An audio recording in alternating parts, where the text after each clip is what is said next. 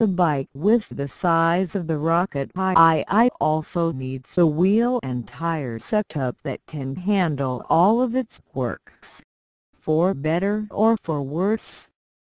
As such, Triumph fitted a 16-inch rear wheel to emphasize the bike's size while also allowing it the agility and versatility to handle whatever road condition it finds itself in.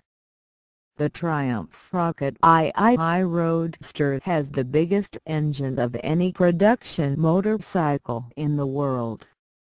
Try looking for another motorcycle that has a 2,294cc liquid-cooled 3-cylinder engine and you're likely going to have no luck doing so.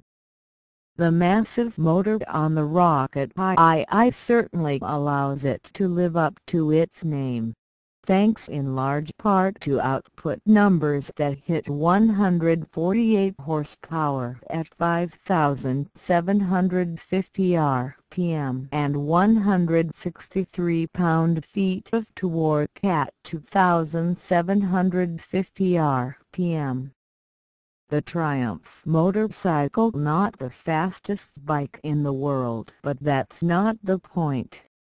What you get is unbridled power that can still hit the standing quarter-mile in just 12.2 seconds to go with a top speed of 137 miles per hour.